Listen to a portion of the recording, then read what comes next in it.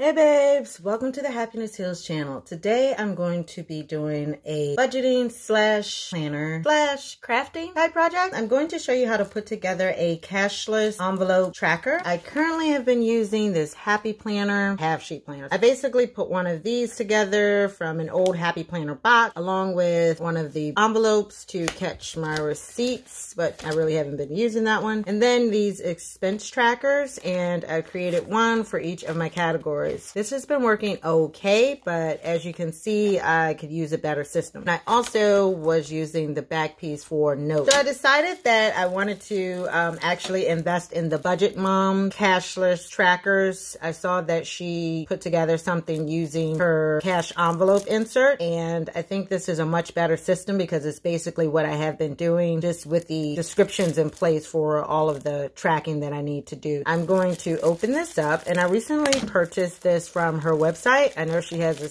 a sale going on when I bought it, so it was less than $5 I think for the pack, but then you also have to pay shipping. So I ended up purchasing 2 packs of them just because I tend to use them rather quickly and I didn't want to have to keep running back to buy them back to back. So I think there are 1, 2, 3, 4, 5, 6, 7, 8 cards in a pack.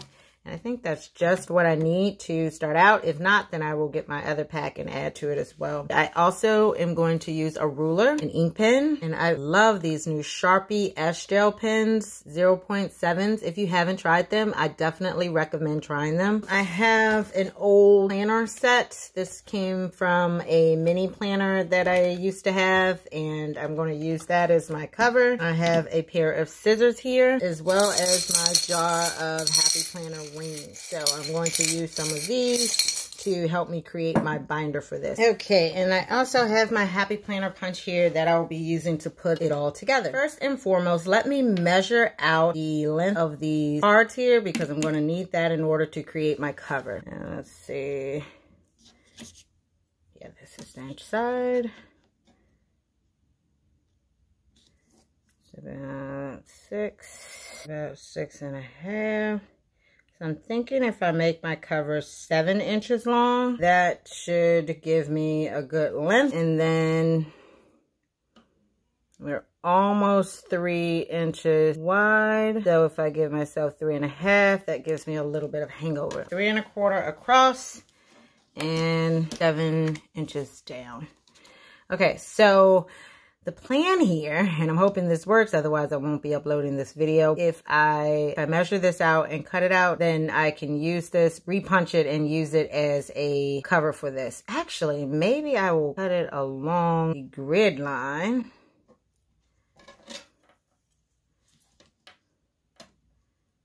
That's...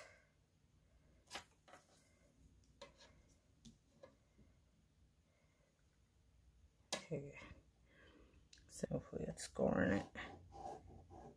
Is it scoring it? Yeah, a little bit. Okay. Yep, not good enough though.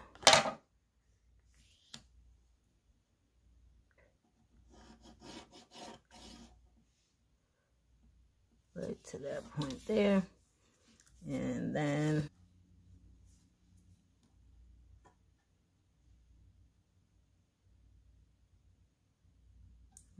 quarter goes out to here.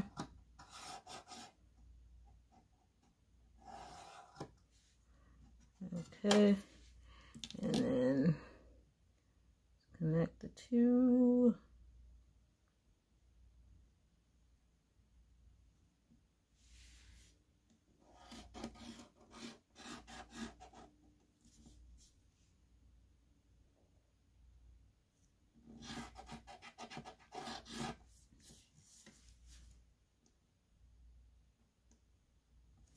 I think that will give me the length that I want. I've scored the old cover and basically am going to cut around where it's already pre-punched so I don't have to punch it again. I'm just using regular heavy duty scissors to follow the lines that I've created. It's not perfect.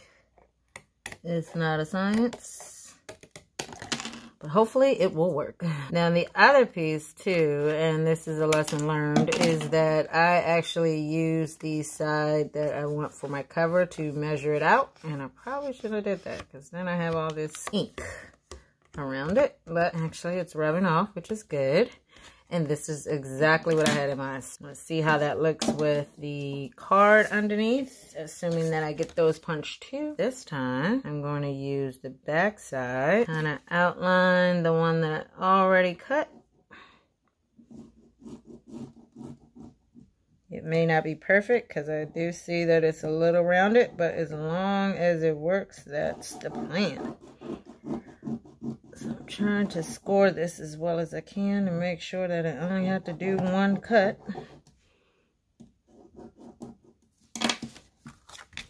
Okay, and now we're going to cut around the scored area.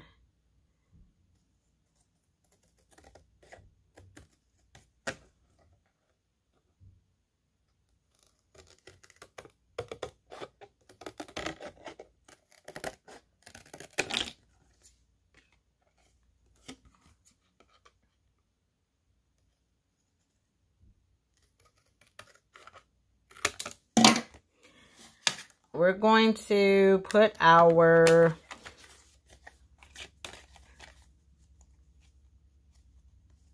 little cards in between these two covers, and that should work. So let me start punching. Now that we've cut out our cover, let me start punching the cards. And let's see.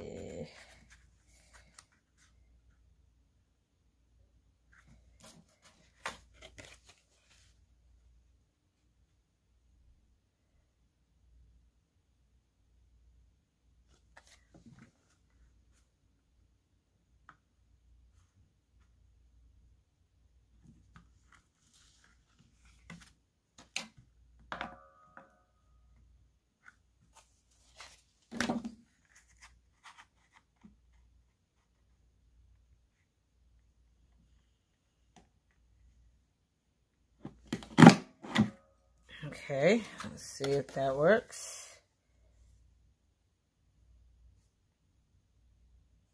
Bada bang, bada boom. So I need to do that for all of the cards. So basically, I'm lining up the bottom of my card. If you don't have a Happy Planner punch, you might have to get one. Or what you could do is also use a A5 punch, and then you could use that. But I mean, the point of trying to do this is really using the Happy Planner supplies. So I would say if this Happy Planner method doesn't work for you, you don't have the rings, you don't have the punch, you don't have a way to create that, you probably want to think about getting a small A5 wallet, which a lot of them come with the cash envelopes in them. You can take the cash envelopes out and just punch the cards to match the A5. And I think that's actually the way that the budget mom is also using hers. She, from what I know, is not a Happy Planner or doesn't use their product. So her method is also easy to access, and you can find an A5 hole punch rather inexpensively on the Amazon website. As you can see, I've punched all of my cards with my Happy Planner punch. So they're all set. I've got my new cover, and now I'm going to figure out what. I think I'm going to use these little gold ones if I have enough. So I need 1, 2, 3, 4, 5, 6, 7. 3, 4. Okay. I think I have enough. 6, 7. Yep, let's see.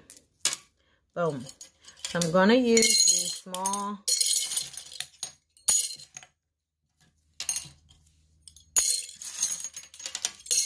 Okay, so I've got my 7 gold metal. These are really cute too. Gold metal Happy Planner discs. I've got my cards punched. I've got my cover cut out.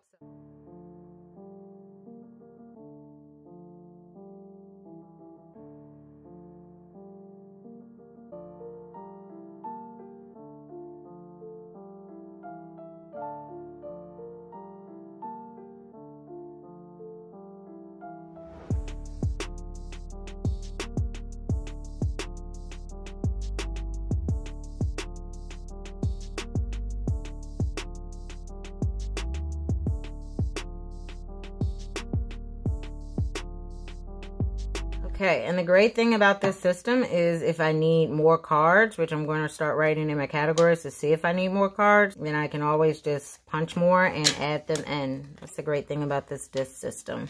So this one has a Create 365 on the back, so I definitely want that to be the back cover.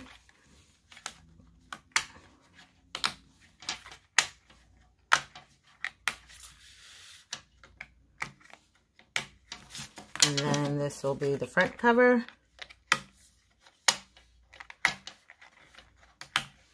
I've been thinking that I might want to put some kind of phrase here, but for right now, I kind of actually just like it plain like that. The only thing I can see a little bit is that the back cover seems wider, therefore I can actually see it more. And that I don't like, so I'm going to cut that down a little bit more. So the main thing is just trying to cover the cards to preserve them a little longer than usual. So I'm going to try to keep it like this. I think this turned out pretty decent. I did want to go ahead and write in my categories. So we have groceries.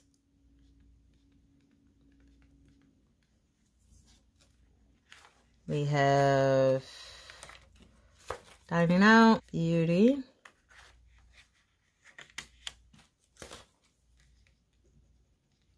Medical,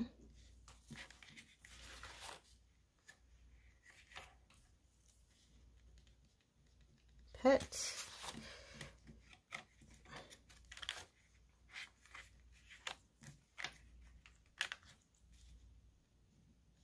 gas, car wash,